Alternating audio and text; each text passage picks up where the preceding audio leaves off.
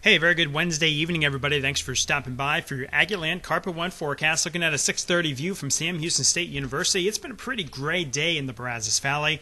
That's something to get used to, the breezy winds as well, and now an increased rain chance as well. We've got an upper-level system that's brought the state of New Mexico things like flooding rain, severe weather, even some wintry weather in the higher elevations. First snow flying around Angel Fire today, some rain and thunderstorms in West Texas. What we're watching right now is a good area of rain and thunderstorms in the northern Gulf of Mexico working towards the Texas coast, and that's going to help pick up our first rain chance for tomorrow. Here's your pinpoint forecast. Doesn't have a lot of activity around the morning hours. We'll call it about a 40% shot, though, to start the day. I think the lunchtime and afternoon hours brings the most widespread activity all at once. It won't be raining all day long, and it won't be raining for everybody, but some scattered showers and a few thunderstorms will be possible through the day. So we'll start the morning right about the upper 60s to just about 70 degrees. The rain chance, it'll be there off and on. Otherwise, a mostly cloudy day, a breezy day with winds from the southeast, 10 to 20, gusting to 25, and highs that are struggling to make just 80 degrees.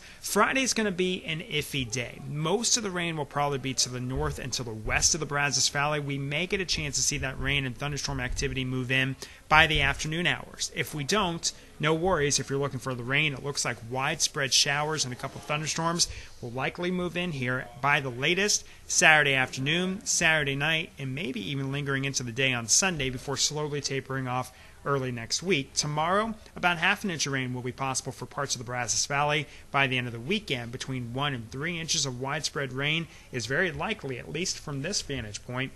And we may even see a few localized areas of higher totals, so we will need to monitor a brief flood threat for parts of the area that pick up heavy rain, especially if we pick it up a little too quick and too fast. We've got the latest details coming in as we speak. Those will be up tonight on the weather blog over at kbtx.com. And, of course, we'll get you caught up on the latest News 3 at 10. Stay with us, grab the umbrella, but it looks like some soggy, breezy, and cloudy days are headed to the Brazos Valley over the next several.